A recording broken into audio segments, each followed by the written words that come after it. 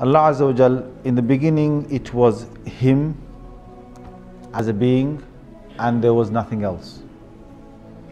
And there's a hadith in Muslim that says that Allah Azza wa Jal was there and there was nothing else besides Him. He wanted others or creation, He wanted a creation to know Him. So He created the creation. So the first thing He created was the pen.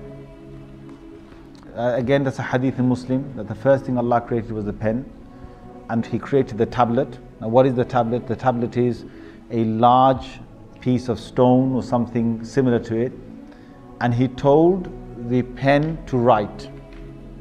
And He told it to write everything that would come into existence, everything of His irada, of His will, whatever He's going to will.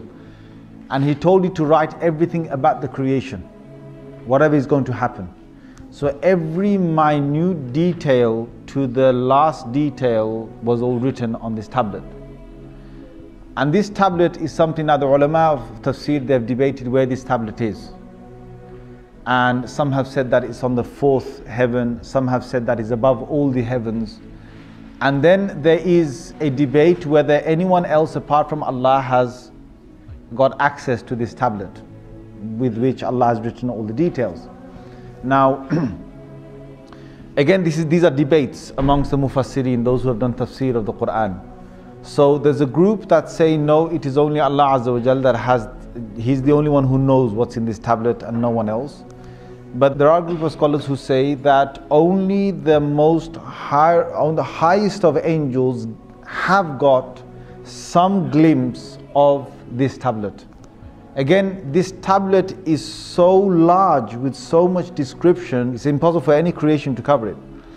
And in the Quran it says, Sittati ayyam, that Allah created all of this in 6 days. Now this is in various parts of the Quran that Allah created all of this in 6 days.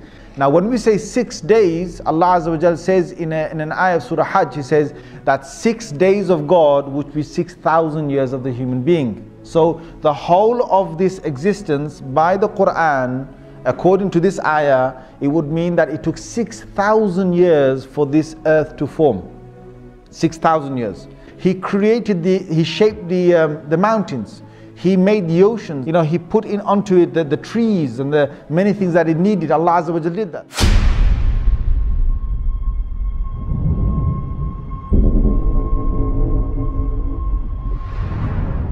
Iblis volunteered that if he can come with the angels to kill these corrupted jinns on the earth, and Allah Azza wa Jalla gave him permission.